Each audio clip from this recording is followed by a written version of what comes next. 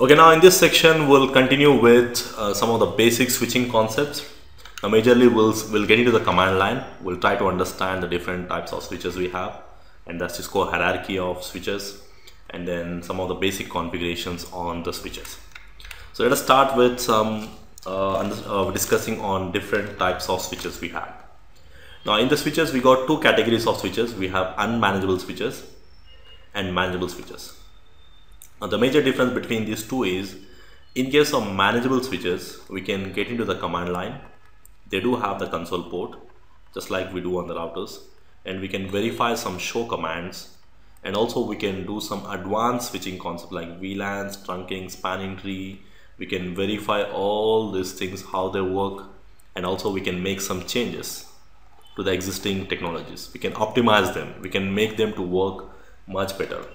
So the major difference is the command line. But when you talk about unmanageable switches, they are just plug and play. So plug and play means you just connect the power supply and then you can start using it. They do the job of a switching, like identifying the device based on the MAC address. It's the same thing what we discussed up to now, but you cannot do any changes. You cannot verify them. But whereas manageable switches also plug and play, you can still use them without doing any configurations, but we can do a lot of configurations in that, which are generally used in our advanced switching options. So that is something what we do, implement and test some of the advanced switching technologies on the manageable switches. Now some of the switches you find in the small size networks, we call them as unmanageable switches. The normal switches we can say, whereas manageable switches where we can manage. That's what command line access. Now the next thing we'll see here, the Cisco hierarchy. Now Cisco design all the switches in 3-level hierarchy. We have something called access level switches, similar to routers, which are low-end series routers. Generally we call them as layer 2 switches. Now these switches can connect to the computers and they can identify the device based on the MAC address, and they can forward the traffic based on the MAC address. Typically your 1900, 2900 series switches, which are more commonly used at the end locations. End location means connecting to some end devices, we can say. Now there are some other high-end switches. We call them as distribution and core level switches. So the distribution level switches are typically your next level switches, which are somewhat better speed processing switches, which supports more number of ports. 3550, 3560 and 3750 switches. We call them as L3 switches or layer 3 or multi-layer switches. Now the major advantage we get here is they do the job of a layer 2. That's what identifying the device based on the MAC address and then forward the traffic based on the MAC address. That is what we call as layer 2 job.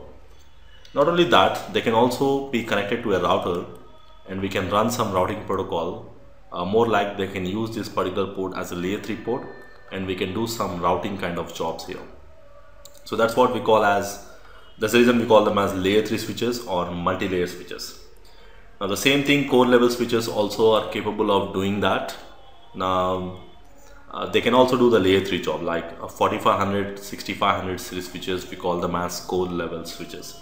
Okay, so the next thing we'll see some of the basic initial configurations on the switch. Now if you want to configure a switch, we just need to do the same thing like what we did on the routers. We need to connect our router to the console cable and then connecting back to the computer, connecting a 9-pin port on the computer side, RJ45 side, a console cable on the routers. So the same thing, console connection, if you want to see the command line, just like we did on the routers. And the show commands are almost same. You can see the same modes you have some basic user mode and then privilege mode. All the show commands are same, so I'm not getting into that much more in detail here.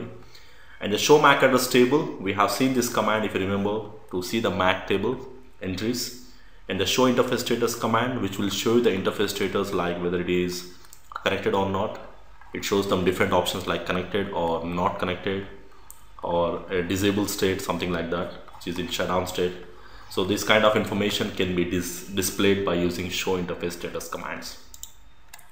And if you want to make any changes, we go to the configuration mode. We can assign some VTY passwords, console passwords, auxiliary passwords, and also we can assign some enable and enable secret password or enable password more exactly same like routers.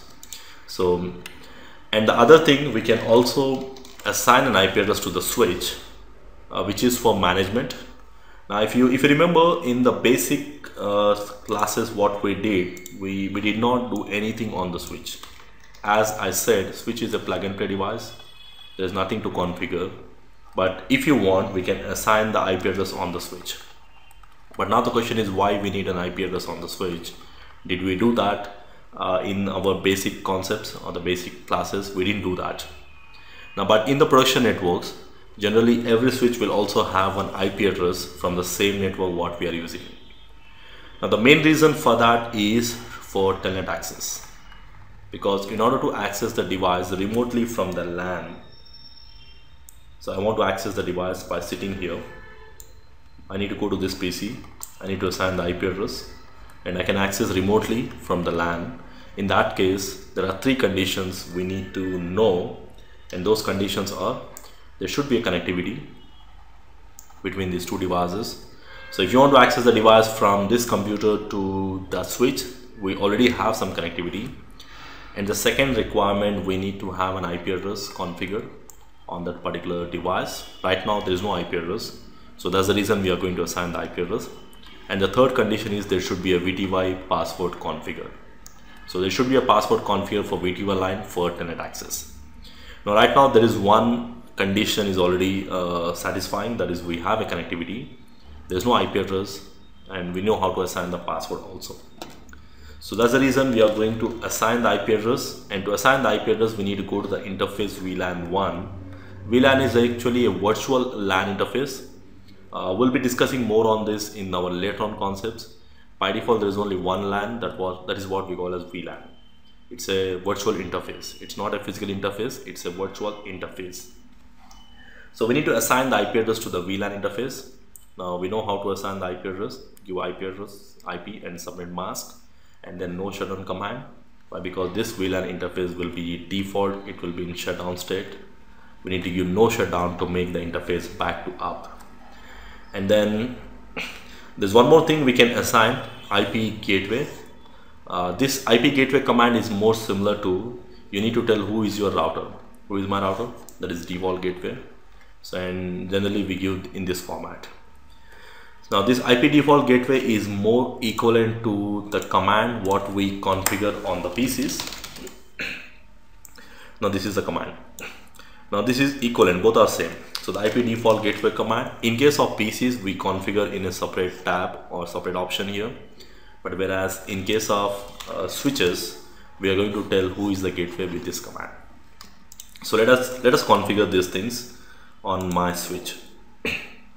So my requirement here is, I want to access the switch by sitting in the command line here via telnet.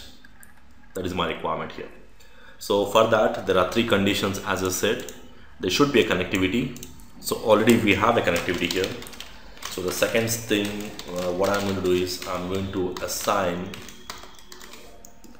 the IP address. So how to assign the IP address? Interface VLAN 1, and then IP address, and that IP address must be from the same network what we are using. So I'm going to use 1.50 or 150, whatever it is, 255.255.255.0, and then the subnet mask. Subnet mask is no shutdown, already given. And then we need to configure the VTY password for telnet access. Let's say the password is Cisco login. That's it. Now once we give this, now I'm going to the command line of the PC. Now on the command line, first I'll try to ping whether I have a connectivity to my switch or not. So the ping will ensure that we must have some connectivity between our switch here. I can see the reply is coming. It confirms that I'm able to ping, and then the next thing, I'm going to assign the telnet command, and the password is Cisco. Now enable password is not set. I can configure that, that's not a problem. This is console screen, enable secret Cisco. There's no login here. And then if I just enable here, it will ask me the password. Now I can see I can access the switch as if I'm sitting on the switch. I'm doing some console, something like that. In the production networks, mostly in most of the networks, every switch will have one dedicated IP, and that IP must be from the same network what we are using in the LAN. That's mandatory. Okay, and that should not be used anywhere. And if you need to tell who is the gateway, then we can use a command called IP default gateway, where I'm going to define the gateway address so that this switch can also be accessed remotely from the other side. Because if you want to access from here to any other device also, then you should go outside the network. In that case, the switch should know who is the gateway. So this is for accessing the device remotely as well. So these are some of the basic configurations we need to know. So we can see that all the configurations are exactly similar commands what we did in our basic routers. And the only thing is we need to assign the IP address on the switch for telnet access, but generally it is not required. But in terms of production networks, you will find all the switches assigned with some IP addresses so that we can access the device remotely via telnet.